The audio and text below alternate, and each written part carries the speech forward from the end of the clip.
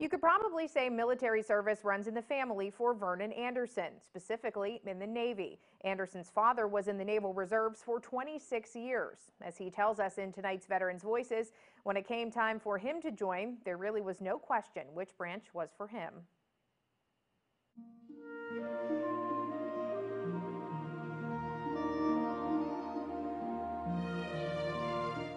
I don't know how I could have joined any other branch of the service with my father being an influence on me. I knew all of the Navy terms as a teenager growing up.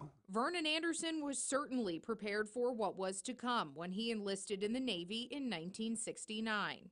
I had 11 first cousins who served, every one of them in the Navy. His family not only influenced which branch he joined, but what job Anderson did.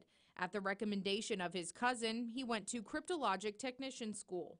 Our motto was, "In God we trust, all others we monitor." Anderson was then stationed in Virginia at a high-frequency direction-finding base. Our job was to track all of the Soviet fishing vessels, merchant vessels, submarines, and airplanes. If they launched an airplane, we knew it, and we kept track of where they were and what they were doing. After a few years there, Anderson put in for a position on an aircraft carrier. He was assigned to the Saratoga, which usually ports in Florida, but it was in Vietnam. I knew that I was going to be safe.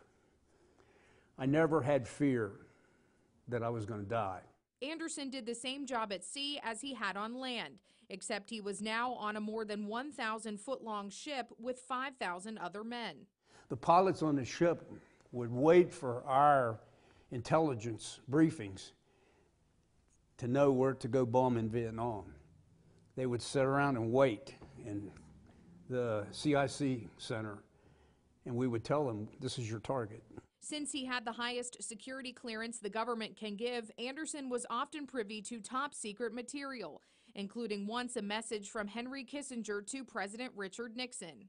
No one on my watch was allowed to see that but me. I had a special clearance to take those kind of messages. But then once I accepted it, I had to get it to the president in D.C. And it was the middle of the night, and I had to call these stations and say, "Will you take this message?" Well, they wouldn't take it. They didn't want it because they didn't want to have to go wake up the president.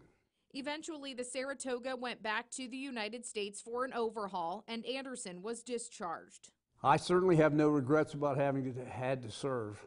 If I was physically capable, I'd go back today. I'd help them if they needed me. Anderson also served an additional 2 years in the reserves. After leaving the military, he remained involved with organizations like the American Legion and the VFW. Not long ago, he served a term as the state commander for the VFW in West Virginia.